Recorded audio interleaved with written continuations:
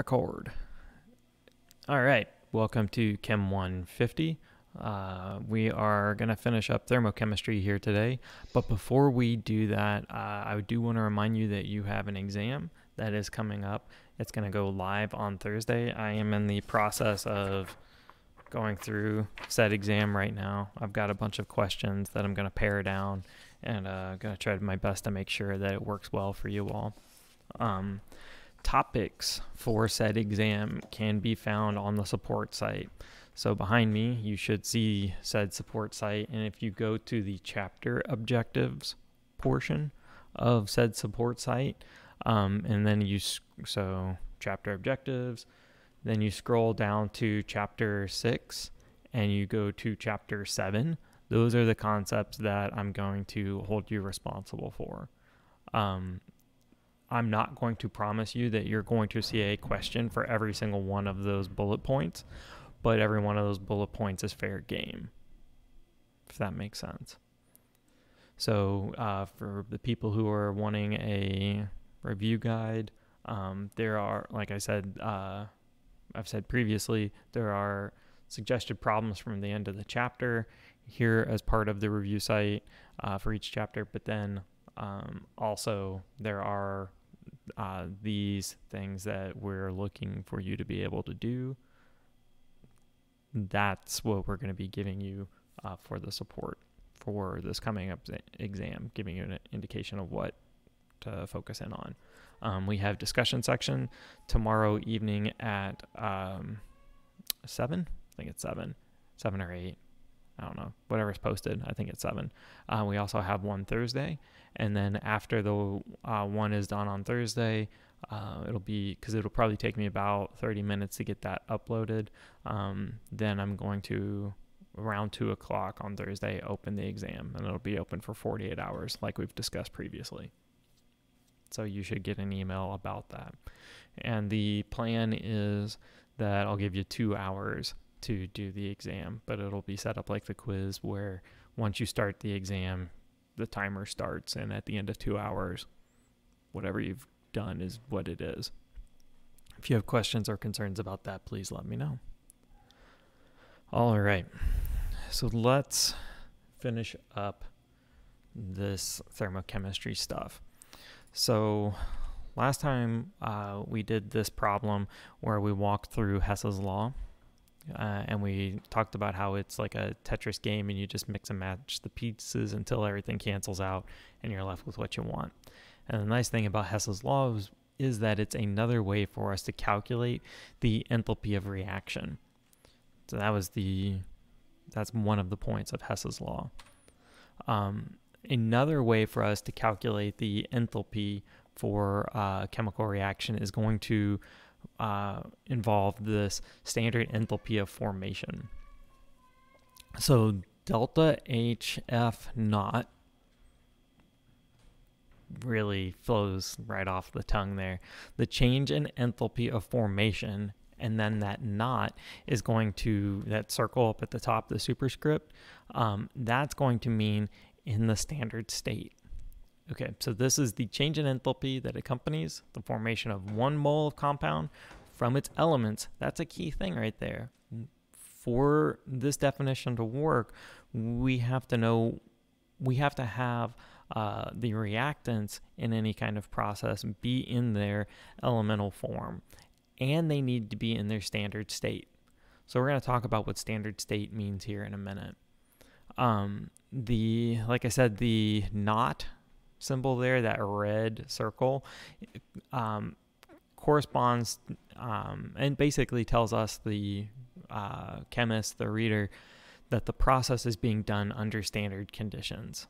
The reason that this is so important is because these enthalpy values will change if you change the conditions of an experiment. So if you start changing the pressures, you start changing the temperature, those enthalpies will be different.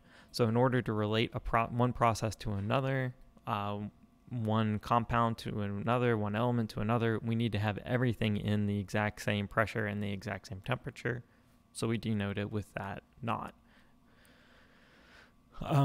These standard states are going to be very very precisely defined references that you're more than likely going to be able to find in a table or in your book. So if you've been working on your homework and it asks you for a value and you're like, well, where could I find that?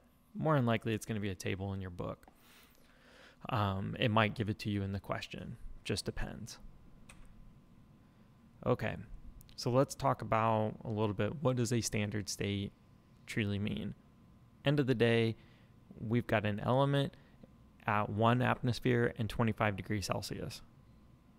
Okay, so that's 1 atmosphere and 25 degrees Celsius. That's not the same as STP. Standard temperature and pressure is not the same as standard state. So here in this next exam that we've got coming up with gases and thermodynamics, don't get those two confused. Keep them straight. STP, 1 atmosphere, 0 degrees Celsius. Standard state, 1 atmosphere, 25 degrees. All right. So let's talk through the examples that we've got listed here of oxygen, sodium, and mercury. So oxygen at 1 atmosphere and 25 degrees Celsius is in a gaseous form. And specifically, it's a diatomic, so it's going to be O2. So oxygen, as that's written, with that O2, with the phase being denoted as a gas, that is oxygen in its elemental form at standard state. Sodium. Sodium is a solid at 1 atmosphere and 25 degrees Celsius. That is sodium at its standard state. Now you might be thinking, okay, it's kind of ridiculous to put the gas and the solid because we just know those. Water is going to be that example again where things can kind of go a little bit crazy. Water is not going to be an element, but because its phase is going to be different, you can run into some funny business later on with these kinds of problems again. Mercury is a liquid. It's quicksilver at 1 atmosphere, 25 degrees Celsius. So every single one of these we would say is in their standard state, that phase. And a nice thing about this is like that change in internal energy, delta E, delta U, we don't really have a great way of measuring an absolute value of what the enthalpy is, but we can figure out what the change in enthalpy is via things like a heat flow experiment. So we can measure if we set it up right, temperature change. Think about calorimetry at constant pressure, kinds of stuff that we did, I think, last time. Q equals MC delta T. We're measuring the heat as it flows from one place to another. How does that help us with, and what's that got to do with the enthalpies of formation? So let's take a look at the chemical equation we've got written out here. This 1/2 N2 plus O2 goes to form NO2. So we've got half of a nitrogen, half of a nitrogen, 1 whole oxygen equals nitrogen dioxide, mononitrogen dioxide. Off to the side, we've got this delta H of formation equals 34 kilojoules per mole. All right. Both of our reactants are in their standard states because nitrogen is a gas at 25 degrees Celsius and 1 atmosphere. Oxygen's a gas at 1 atmosphere, 25 degrees Celsius. Cool. We have only 1 mole of our product being formed. We know we only have 1 mole of our product being formed because our stoichiometric coefficient is the invisible 1. Now, some of you are kind of thinking, we've got this 1/2 in front of the nitrogen. Why don't we just balance this all out so that we have 1 nitrogen, 2 oxygen, and 2 nitrogen dioxides, or mononitrogen dioxides. If we do that, we will not have 1 mole of product being formed. We specifically want, for our enthalpy of formation kinds of processes, we want only 1 mole of our product to be formed. And we want that product to be in its standard state. So in the case of mononitrogen dioxide, it's a gas at its standard state, and we have it listed out here as a gas. Awesome. This would be in a situation where you could possibly have hydrogen and oxygen combining to form water. Well, is water in the gas phase or liquid phase? Well, at 25 degrees Celsius and 1 atmosphere, if we have those two, hydrogen and oxygen, combining to form gaseous water, well, we're not forming gaseous water at its standard state, so this enthalpy of formation that we're talking about isn't really going to apply well. So looking at the example we have 1 mole of our product getting formed. So by the definition of enthalpy of formation, we have the reactants all in their elemental standard states. We have 1 mole of only one product being formed. Thus and therefore, this delta H of formation at standard state, this delta H F naught, that value does correspond to the creation of our products. We can look at it and we can say, hey, this is going to be an endothermic process. We know it's an endothermic process because it's got a positive value here. If delta H was negative, we'd say it's an exothermic process. Now, for the last line here on this slide, another cool thing, because of the way that we set up this example explicitly, is that our enthalpy of formation is also going to equal the enthalpy of our reaction. So that would be the delta H Rxn, the Rxn being subscript. And the reason therefore, or the reason that is the case, is because of this equation at the very bottom. The delta H of reaction naught is going to equal the sum of, that's what the squiggle is, this mathy symbol, this mathy symbol right here, the sum of the moles of the change in enthalpy of our products minus the sum of all the moles times the change in enthalpy of our reactants. We're going to do an example of this here in a second, try to help elucidate this. So this is a little bit of a situation that if we set up this equation and this a scenario like we have here in the middle of the page properly, we get this nice relationship at the bottom. Our enthalpy of formation does not have to equal our enthalpy of reaction. It just sometimes equals that way. Okay, so let's talk through how to write out an enthalpy of formation for different things here. So for each of the compounds we have, write a balanced chemical equation corresponding to the standard enthalpy of formation of each compound. All right, so we're going to go to the board. So we know here for the first example, for the HCl gas, we know that HCl is made up of 2 other components, specifically hydrogen and chlorine. Now, because we're trying to write an equation that corresponds to the standard enthalpy of formation, what we want to do is have these reactants be written out in their elemental forms at standard state. So hydrogen at 1 atmosphere of pressure and 25 degrees Celsius is really H2. Chlorine, which is, I pronounce very strangely, is Cl2. And if we do things as normal, and we say, well, this goes to form hydrogen chloride, we're specifically not making hydrochloric acid here because we have not dissolved this HCl into water. And we know we haven't dissolved it in the water because we have the H and the Cl listed as a gas. So hydrogen chloride will be a gas, and we make hydrochloric acid by dissolving it into water.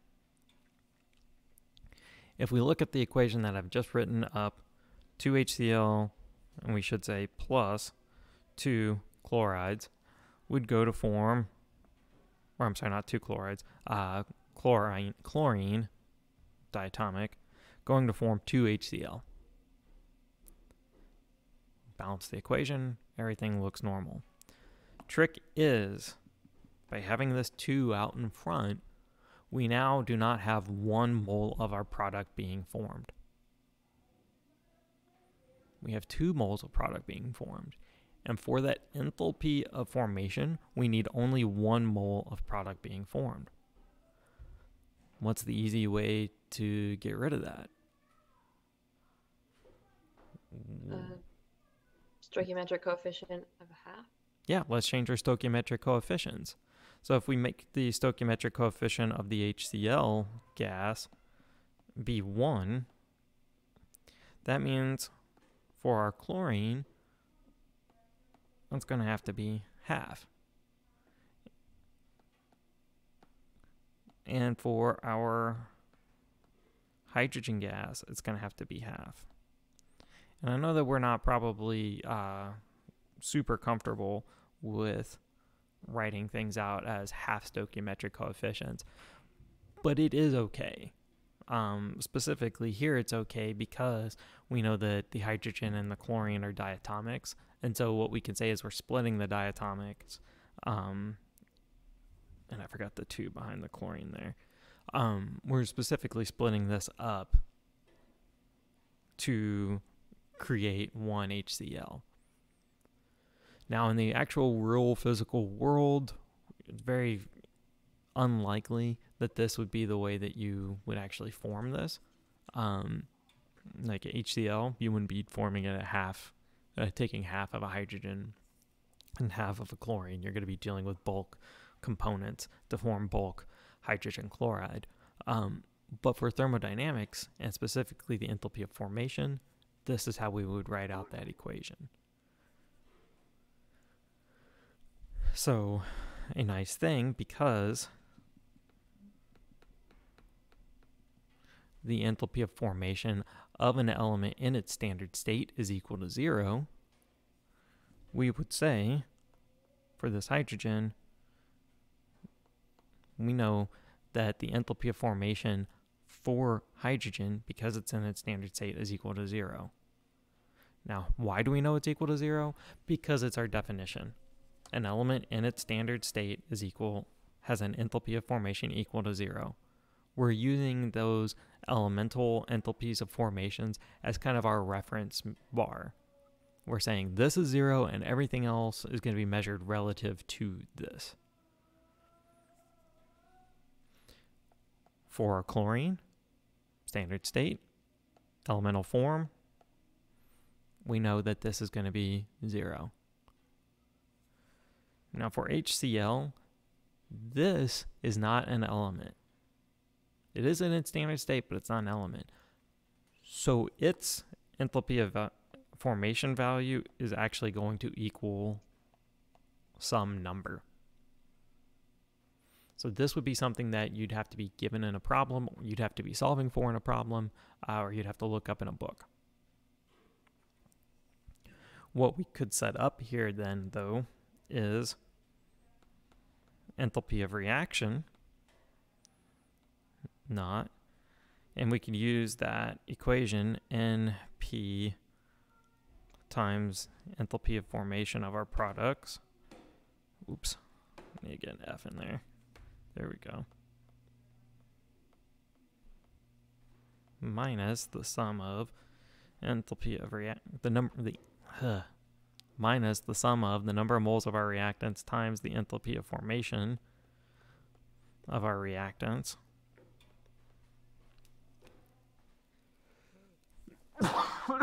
Excuse me. By the way, if you're like, wait, what are we doing now with this problem? We are just taking this the next logical step. So the answer to the question that was written on the slide is this. But at the bottom of that last slide, we said enthalpy of formation can equal the enthalpy of reaction. Here's how. So this would have given the green here would have given us the enthalpy of formation. The enthalpy of this reaction we could set up as such. We would say for all of our products, in this case it's going to be just the hydrogen chloride, we have 1 mole of that HCl, and we're going to multiply it by whatever the numeric value of the enthalpy of formation of the hydrochloric acid is.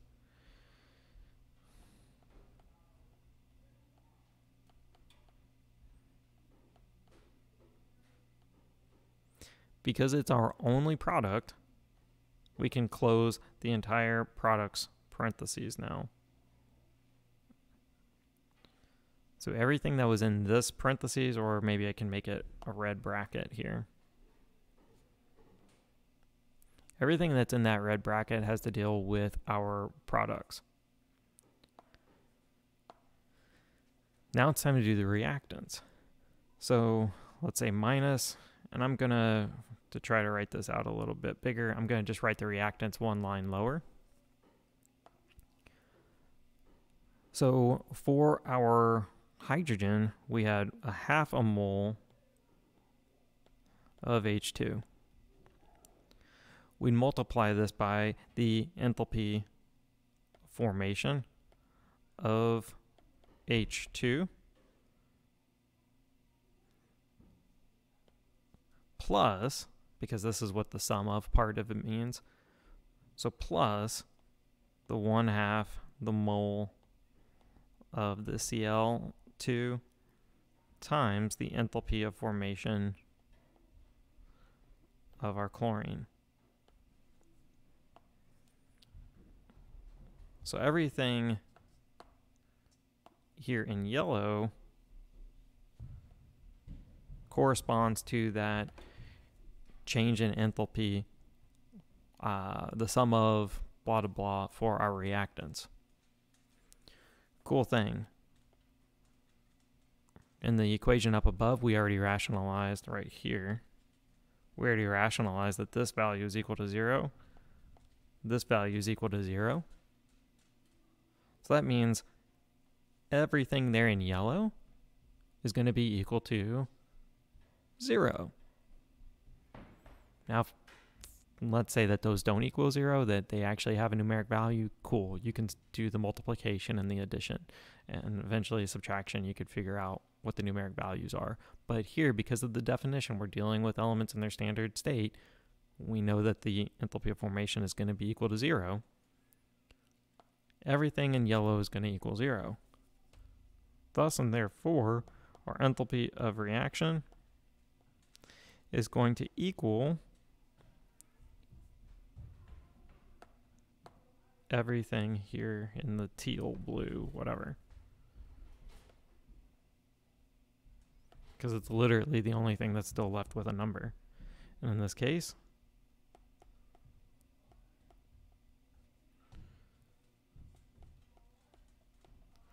it's going to be the enthalpy of formation of our hydrochloric acid. So that's where that information on the previous slide, here at the very bottom, comes into play, and how your enthalpy of formation can be equal to your enthalpy of reaction. So we took that question an extra step. Everything past the circle here was just little extra content. But the concept makes sense. The concept is applicable. Let's do the next question here nice and quickly with each other. So we've got acetic acid here. Acetic acid is going to be a liquid in its standard state. Oops. We know we want 1 mole of it. It's made up of carbon. It's made up of hydrogen. And it's made up of oxygen.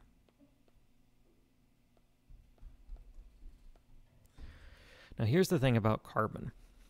Carbon has different allotropes that it forms. And if you think about it for a second, you may not know what an allotrope is, but you know that carbon shows up in multiple ways at 1 atmosphere of pressure. So an allotrope is just a different form of a different connectivity of the element. So with carbon, we have the graphite that's in your pencil lead. We also have diamonds, because diamonds are made of pure carbon. So if we're going to have carbon written out here, yeah, it's going to be a solid. That's supposed to be a bracket. It's going to be a solid, but specifically we need to pick the form of carbon that the carbon exists in its standard state, its lowest elemental form, and that's going to be graphite. If you look in a book and you're looking at a table, you'll see the enthalpy of formation of diamond, you'll see the enthalpy of formation of graphite. Graphite will be 0. Diamond's going to be super close to 0, but diamond is not the preferred form of carbon. In fact, if you have a diamond and you play time out far enough into the future, the diamond will rearrange into graphite. And it's going to take you a super long time for that to happen, but diamonds will turn into graphite. So that, should make you feel really awesome about buying diamonds. They're going to be a diamond by the time like your kids on down. So don't really worry about it. Anyways, that's our little diatribe about making sure you use the correct form of an element when you look in a table. So we've got our equation. It isn't balanced though. So it works the same way as we did the previous question though. We ask ourselves, okay, how many carbons do we really need in acetic acid? We need 1. Great, we've got 1 written out. How many hydrogens? We need 2. So we can put a 2 right there. How many oxygens? We need 1. Fantastic.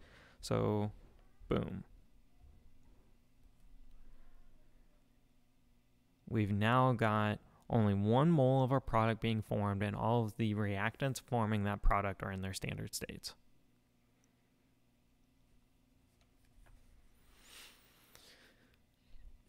Does that make any sense? Maybe a little. Play around with it a little bit, it might feel better. Yeah. Okay. So the nice thing about the problem that we did, and I kind of took us an extra step on, is it's pretty much the last topic that we're going to cover for our thermodynamics chapter. Enthalpy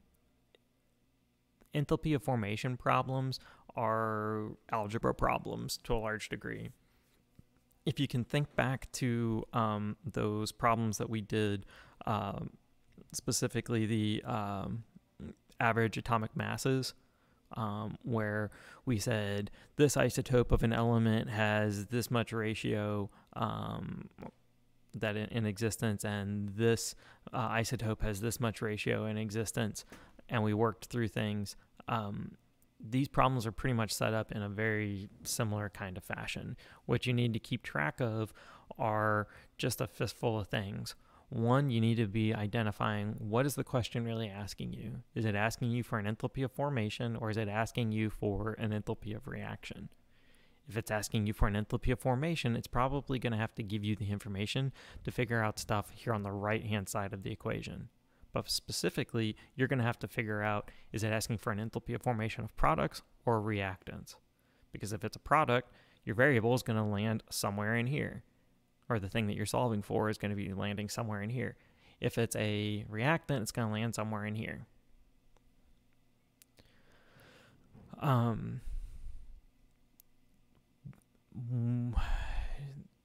Do you remember that just like with Hess's law problems, if we end up having to reverse a reaction as part of one of these problems, the numeric value of your enthalpy is going to, or change in enthalpy is going to stay the same, but you're going to change the sign. Always look for your equations to not be balanced, because if they aren't balanced and you start plugging numbers in, specifically for those moles, you're going to end up with a wildly incorrect answer. So make sure that your equations are balanced properly, and that when it comes time to start solving for things, you use that stoichiometric coefficient as part of your math. And remember, enthalpy of formation at standard state for an element is going to be equal to 0. You're going to get a lot of problems where, or you're going to see a lot of problems where you're going to have an element given to you as part of the problem, and it's not going to explicitly tell you,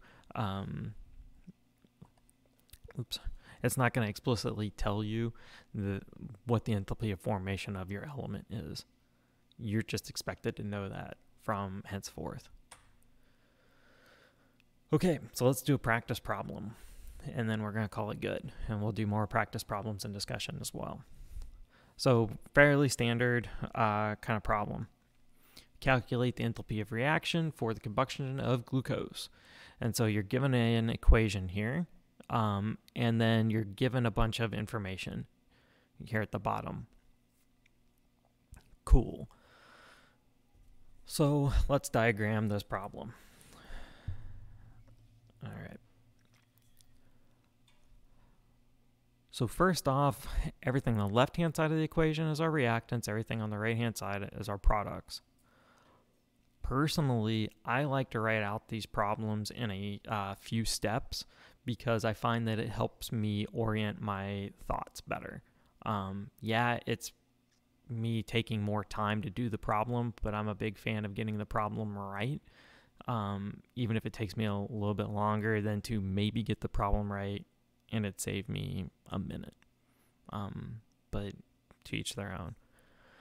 So if we are going to do like what I'm hoping that you'll do, you're going to take that delta H of reaction naught, and for this particular problem, we're going to say that it's going to be equal to the sum of, and I'm going to put a bracket to open up my everything that's going to be for my products.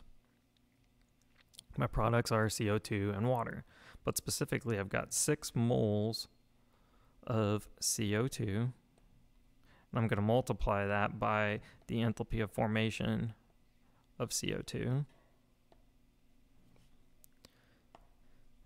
Now, since I've got 2 different products, I'm going to use parentheses to help me denote and keep track of my math processes.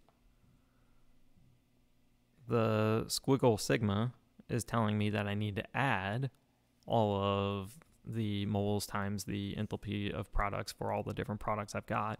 So this is then where I'd have 6, oops, I need to put a parentheses down. I've got 6 moles of water. I'm going to multiply that by the enthalpy of formation of water. That's my last product. I'm going to close my bracket.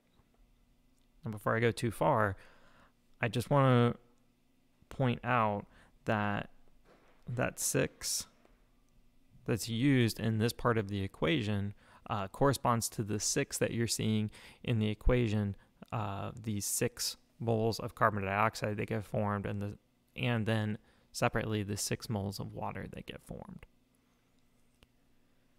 So that's where those 6s are coming from. Now, because I'm writing kind of big and I ran out of room, I'm going to put my reactants on another line. So minus, I'm going to give it the same treatment. Open a bracket because I've got 2 different reactants.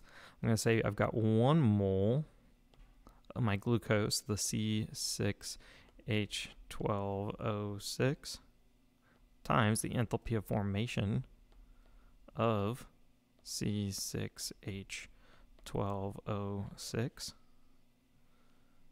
close parenthesis, plus, because that's what the sigma is telling me, I need to add all of my reactants, plus, open parenthesis, the 6 moles of O2 times the enthalpy of formation of O2. And I kind of got a little smashed. I apologize for that. That's my last reactant, so I'm going to close my bracket now.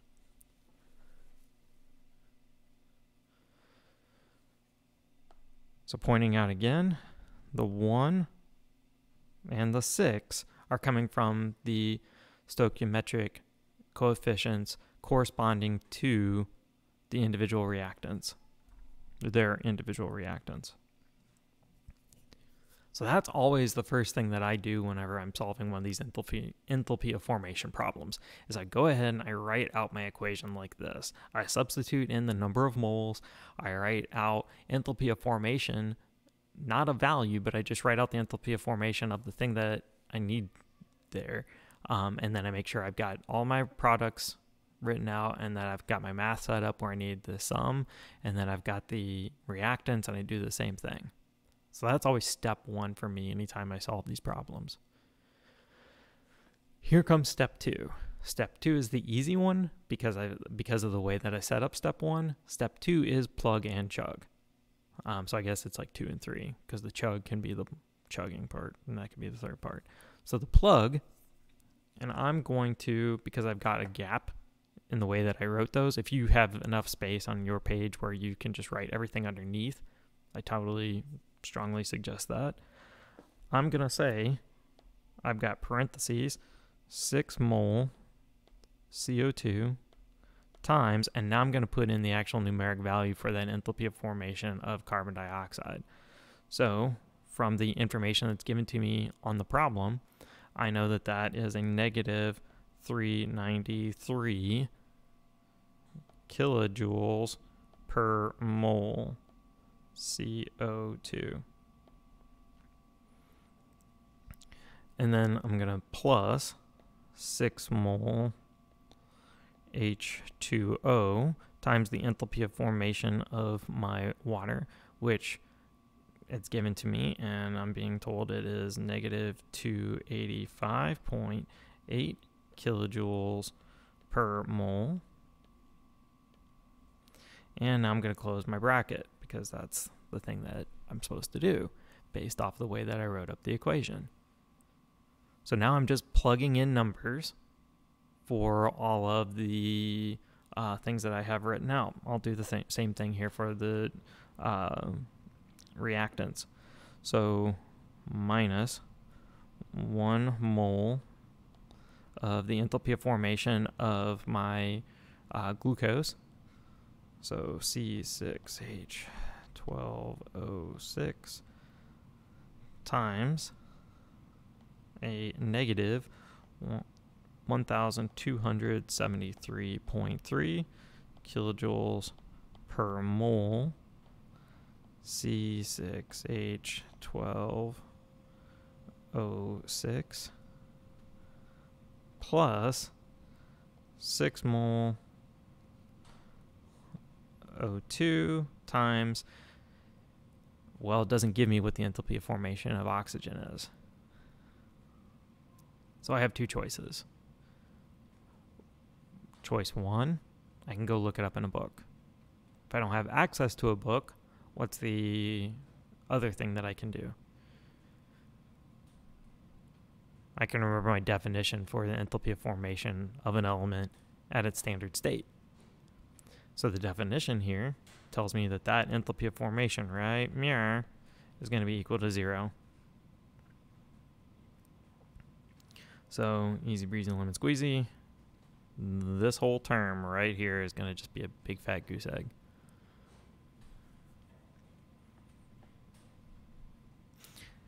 And so now if I follow everything in the lighter blue,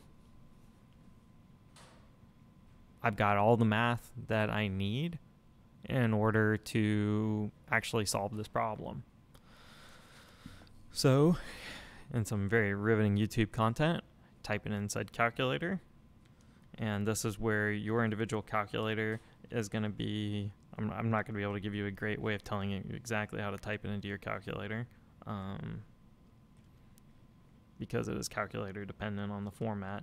I would tell you though, make sure you keep track of your positives and your negatives and your brackets. I see a lot of problems where people will end up with an answer that's seemingly really randomly off, but the issue is that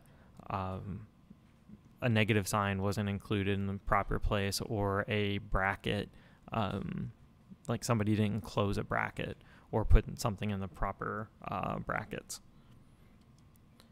So I would strongly encourage you to double check your work and make sure that you're typing things into your calculator properly.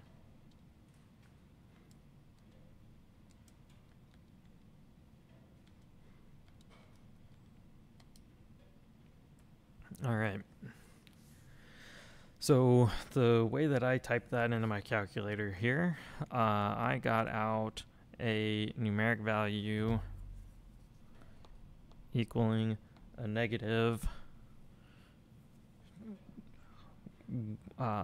2,799.5 kilojoules. I'm not 100% sure if that's right at all. I'm going to double check here.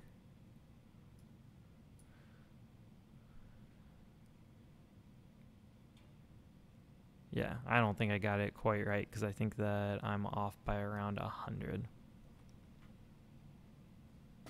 So did I type in, very reasonable that I typed in the, oh, I didn't include a 0.5, so that helps. Oops. 0.5. And then times a negative 2. Yeah, okay, great. Because I didn't include a 0.5. The answer that I should have gotten was a negative 2,802.5. Units would be kilojoules because our moles are canceling out as part of that enthalpy of formation process.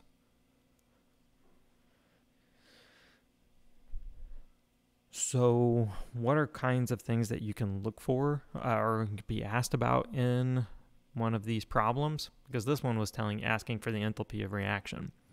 Well, what if we gave you the enthalpy of reaction, but we asked you to solve for one of the enthalpies of formation?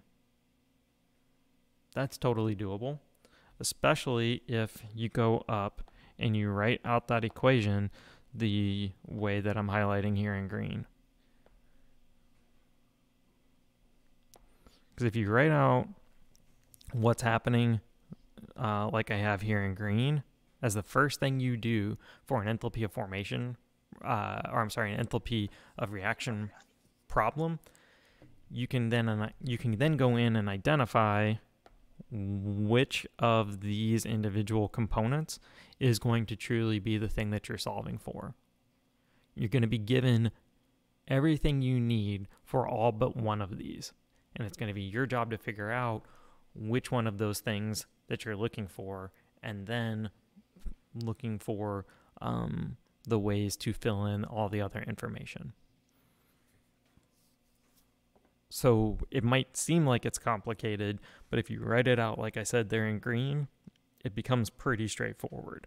There's only going to be a couple of different things that we can really ask you for. Either that enthalpy of reaction over here, or one of your enthalpies of formation. So for this particular problem, there are only going to be 4 different things that I could truly ask you. If I ask you one of those 4, I have to give you the other 3 pieces. And folks, that is it for thermochemistry. We done with it. It over. Except for discussion. Discussion, we're totally doing thermochemistry. So that means that we're going to start quantum on Friday. Be on the lookout for information regarding that, because we are going to pare back the quantum chapter a decent amount and try to really focus in on like the bare essentials that you're going to need, so that we have plenty of time for stuff like writing out chemical structures and the like. that comes at the end of this course. If you have questions, comments, or concerns, please let me know via email, ACE. You can post them in the YouTube comments. Remember to like, subscribe, and hit the bell. Please do whatever you like on that. Doesn't really matter. Yep, and this has been Chemistry 150. Does anybody who's watching live have any questions about anything? Yeah. Mm-hmm. Well, okay. So after the green part. After the green part. Yeah, after that, I'm good. Like, I get how to do the math and all that stuff. Mm-hmm. But setting up the green part makes very little sense. I'm very confused. Yeah, sure. Let's see here. Okay, so this problem that we did as part of an enthalpy of formation. Let's talk through how to set up the green part for this. Okay. Does that sound fair? Cool. All right. I'm going to take the hard part. Enthalpy of reaction at standard state equals. Sorry, I couldn't help myself. So what's your next thought? Products. Products, yeah. If nothing else, so like,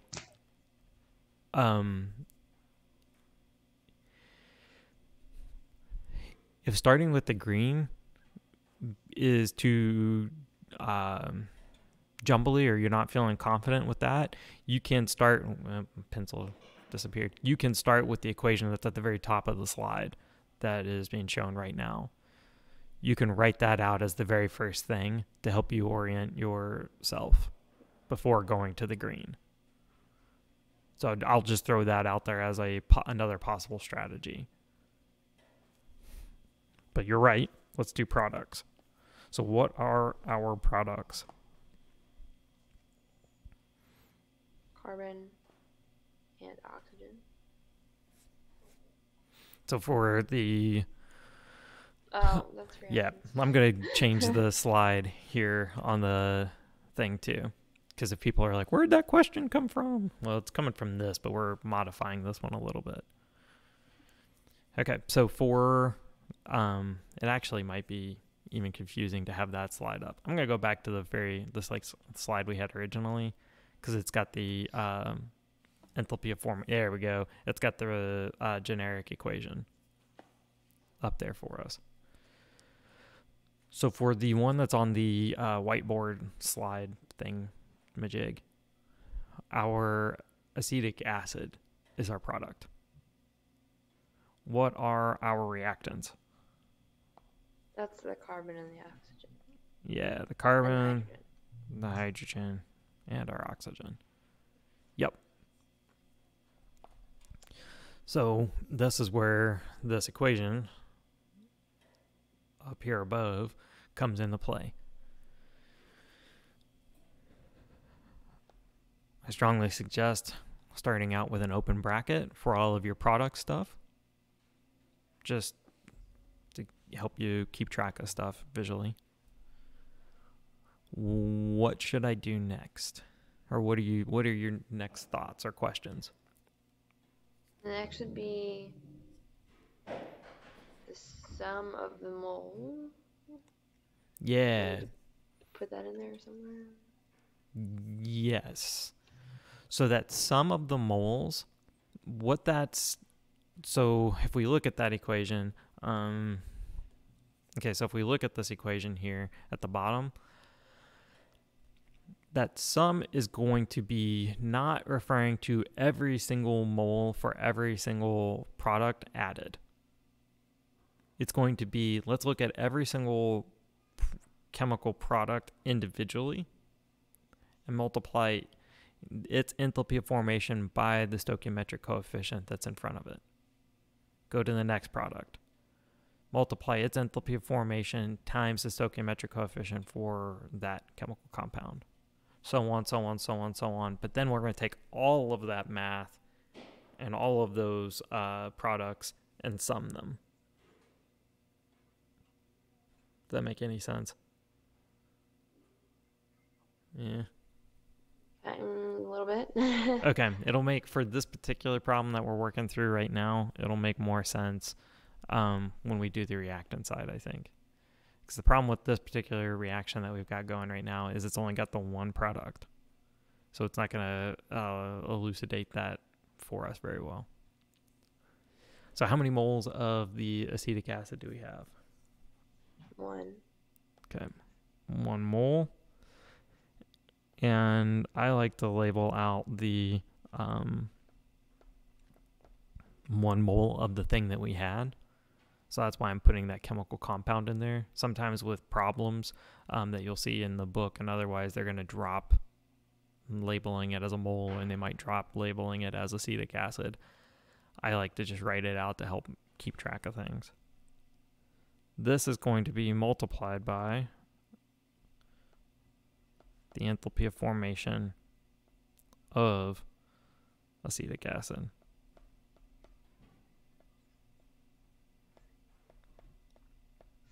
Will that always be given to us? That number? Okay, so maybe, maybe not. The question was, will the number always be given to us? This is going to be a situation where, just like that last problem, oops, not that direction, this direction. All the stuff that's got the red underneath of it, any single one of those can be the thing that we're asking you for. Okay. And whichever one you get asked for, the other 3 are going to be given to you, or you're going to be given enough information to determine what the other 3 are. Okay. Does that make sense? Yeah. So in this particular case, this is just setting up what the equation would look like. This might be given to us right here. It might not be. It would really depend on what the question's asking for. But everything that we've got right now so far is going to be the finality of all of our products. So we can close our bracket and we can put that subtraction sign in. So for that equation that's above my head, we've done the moles times the products and all of the summing that's necessary. So now we're at the minus. And so we just wrote the minus in. Now it's time to go to the sum of blah, blah, blah for our reactants. So let's open up another bracket.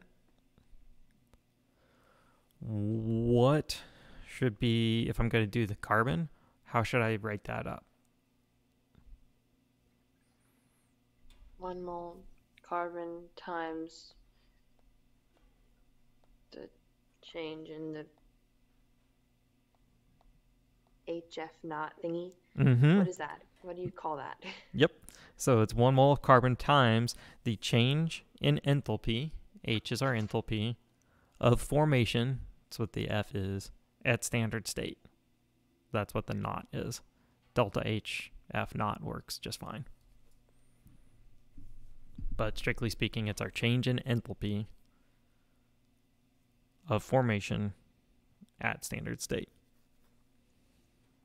Specifically for the carbon, we're going to need to know what the value of that enthalpy, that change in enthalpy of formation at standard state is for carbon.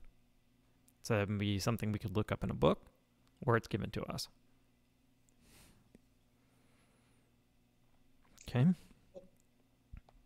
You have a question? No, no, maybe yes, no, maybe no, yes. Okay, so that's going to be for our carbon. What do we do with the rest of our reactants? Add them. Do the same thing, but then add all of the little sections of it together. That's right. Now we're going to do the same thing for every single other one of our reactants. So our next reactant was our hydrogen. So how many moles of hydrogen do we have? 2. 2 moles of hydrogen, that's right.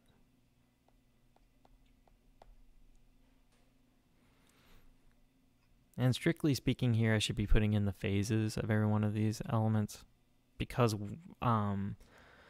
the phase for more complex problems, like again, if you're doing something like liquid water and gaseous water, it could come into play, right? That's just like the big one that just keeps coming to my mind for general chemistry 1. There's other kinds of phase changes that for more other chemistries that you might use or might see more readily, but for Gen Chem 1 is mostly water. I'm omitting writing them right now, but strictly speaking, I should be writing those in.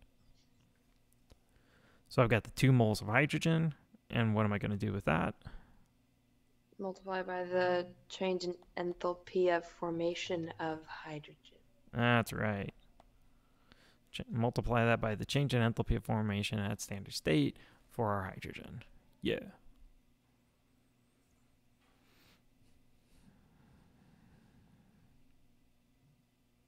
Close that parenthesis. What should I do next? Oxygen. And I'm going to set it up the exact same way. So I'm going to add, I go up to my balanced equation, got 1 mole of oxygen times delta HFO2. Oops, I forgot my knot. Close that parentheses. And now I'm done with all of my reactants. And that's the whole. That's the whole shebang. Yep, that'd be it. And the key here is, or a key, it's not the key. A key is those sums, because that's what that summation sign in that equation that's above my head is really telling us to do. So it's saying take every single mole times its enthalpy of formation, or change in enthalpy of formation, and then add it with the moles times the enthalpy, change in enthalpy of formation for the next thing, like we have written out here on the screen. So, Hannah, to your question, what information would be given to us, what wouldn't? Stop, go away thing. Okay. This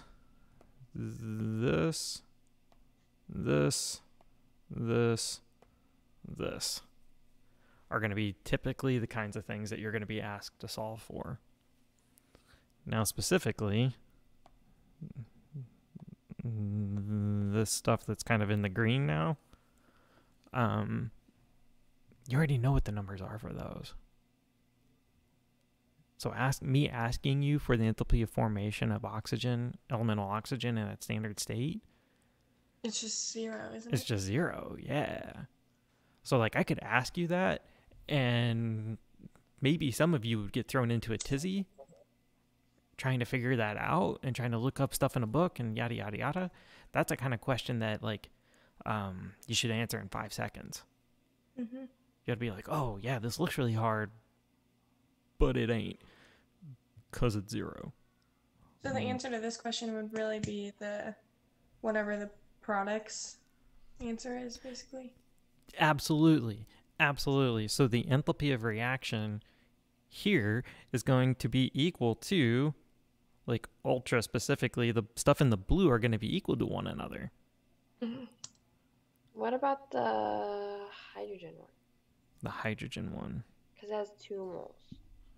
Oh, back here? Yeah. Okay. Or no, back. Well, yeah. Okay, right here? Yeah, on the reactants part. Okay. Why would that one be 0? Because what's the enthalpy of formation of hydrogen when it's at its standard state? 0. 0. Yeah. So 2 times 0 is 0. 0, or 45 in Texas. I So thought that was just at like 1 mole, though. Is it No, of any? this is the thing in green. That's the value that's equal to 0. Oh, okay. Yeah, so it's this enthalpy right here. That's what's equal to 0. Okay. Yeah, so you could have like 4,000 moles of hydrogen. Great, still 0. I can't ever imagine you having 4,000 moles of hydrogen for a chemical process that's like going to end up with 1 mole of product being formed. I'm sure it's out there. Don't at me. I'm not really interested. Now somebody's okay. No one's ever going to really watch this video this long, but that one person might in a million years. And then like, well, actually, like, yes, very good. Thank you. Please have a seat. By the way, I'm dead. Today's caffeine of choice is brought to you by coffee.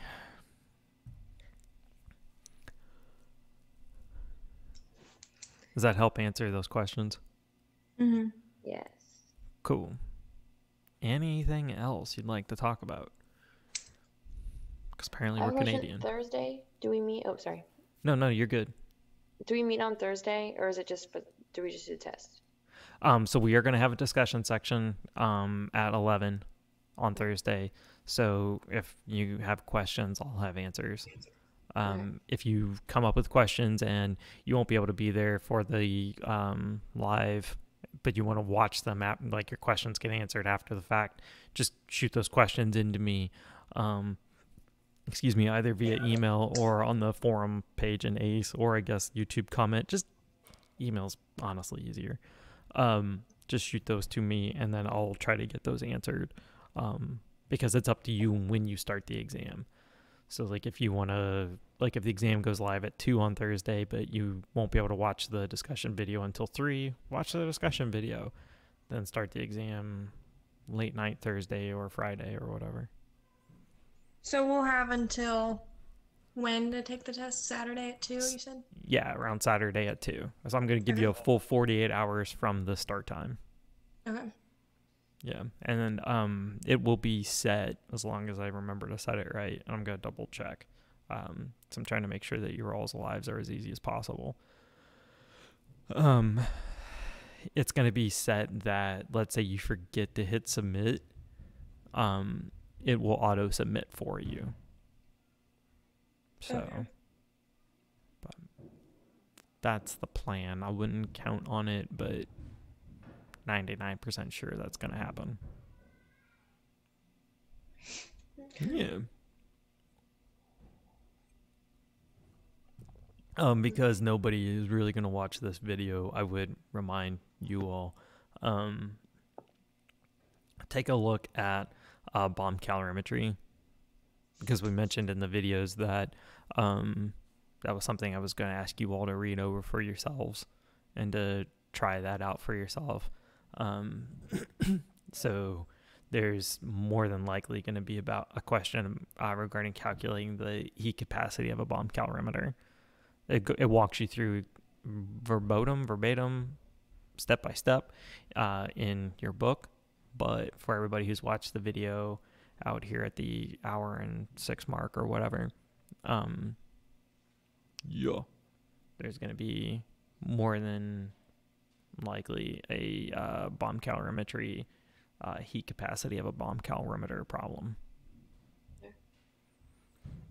Yeah, but I've only got like I only have like 37 questions on your exam right now, so need to bump that up to a solid 50. That was a joke. I'm not putting 50 questions on an exam. It's going to be a 20 question exam. Everybody, it'll be fine. Or 25. It's going to be 25. It's going to be a 25 question exam. Everybody, let's all relax. It's going to be fine. Probably. I had the 50-minute thing, or I had the 50 question thing really freaking out people on the live stream. That was really good. For nobody, I apologize. That's all I got. You're more than welcome to bug out. You're more than welcome to ask questions. Totally up to you. Well, thank you for the assistance with that. Yeah, anytime. Man, I'm sorry. I think I cut you off. Me? Yeah. Oh, no, I wasn't going to say anything, but I'm about to leave too. Okay. I hope you all have a good one, and let me know if you have any questions. All right, thank you. Bye. Bye.